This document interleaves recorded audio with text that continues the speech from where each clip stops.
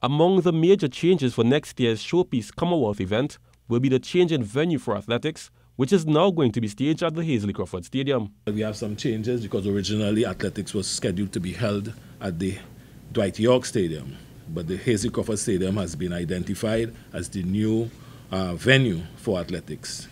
It is one of our main venues, fantastic venue. It has greater capacity and is easily accessible to more people given the location in the capital.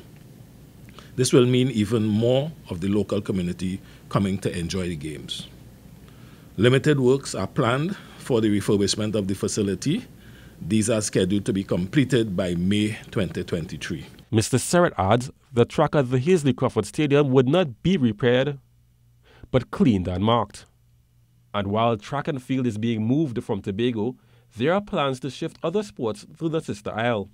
To ensure both islands benefit from a balanced distribution of activity, we are exploring in conjunction with the Commonwealth Games Federation and the relevant international federations changes to the venues for the Fast 5 netball and the Rugby Sevens. We are awaiting approval for these changes and will update very soon.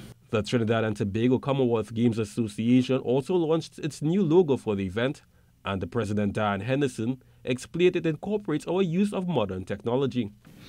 It features the Commonwealth Sports Celebration mark and the Trinidad and Tobago colors alongside our thumbprint, symbolizing how digital innovation and flexibility of the use have become part of our lives through the smart devices.